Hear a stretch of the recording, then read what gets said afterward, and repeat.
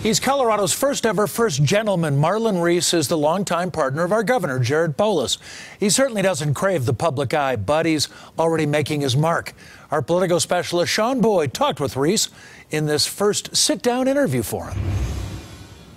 Colorado's first gentleman, Marlon Reis, is in the spotlight, but he admits out of his comfort zone. I'm shy by nature. I'm a bit of an introvert. The opposite of his partner. He came to you and said, "I'd like to run for governor." What was your reaction?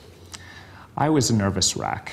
As for Polis, what is that line? You know, there's the no try, there's only do, right? I said a Yoda line, maybe, I think, from Star Wars. So, you know, but that's his attitude. While not married, the couple has been together 16 years with dog Gia and kids 7-year-old CJ and 4-year-old Cora, who Reis says can bring levity even to an inauguration ceremony. And we sat down and she said, "I need to go potty."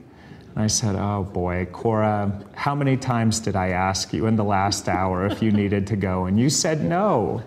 But you can actually get a kick out of the process and how surreal it is. While a reluctant participant, Reis has now embraced his new role, making animal welfare his cause. I grew up with 5 cats, even though I have an allergy to cats. So for me, this was a no-brainer. Too often animals don't have someone speaking on their behalf. The LGBTQ community also has a friend in the first gentleman. The significance of that hit Reis at Pride Fest.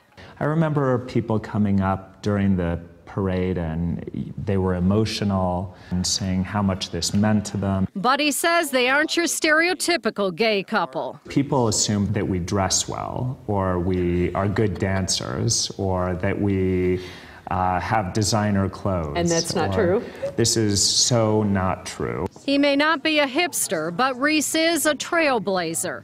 If only, he says, he could figure out how to get time with the governor. I think I need to go through your scheduler so that I said, "Can I have a half hour with the governor?" Despite their busy schedules, Reis says he and Polis have kept up their tradition of winding down each night playing a video game. The same game, Age of Mythology, for 16 years. Must be a good one.